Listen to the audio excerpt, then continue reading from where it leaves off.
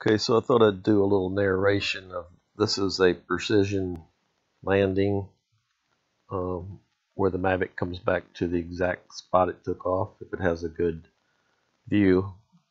When it left, I forgot to record right as I left, but there's an X on the ground down there on a piece of plywood that is my landing takeoff pad right at the end of the sidewalk. And so I'm going out a distance here, a few feet, and I think my return to launch altitude was something like 150 feet. So when I initiate it, you will see it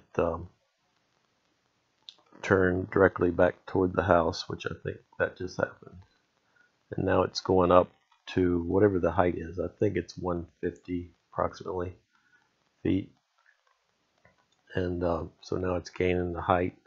Once it gets to the return to home height, it goes directly there as it's going now.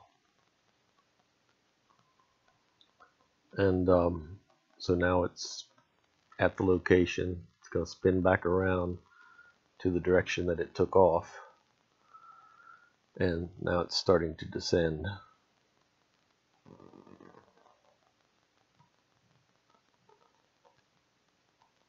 This was my first, I guess, recording of this. I'd done it a few times, but I didn't have this landing pad, which is just a piece of plywood with some red tape on it. And it did very well. So this was just an example if you ever wondered what it was like. You can see it come down, and now it's looking to make sure it's centered.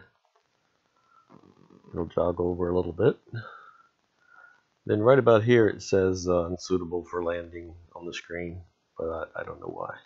So I just manually brought it on down right where it was. And that's it.